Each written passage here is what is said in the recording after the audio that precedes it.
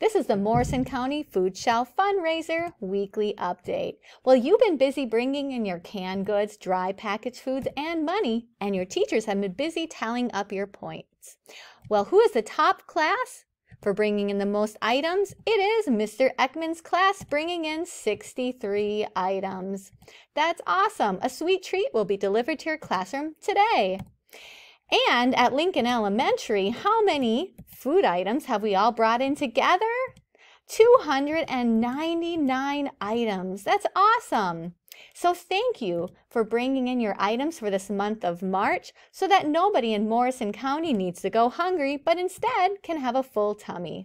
This is the Morrison County Food Shelf Fundraiser Weekly Update.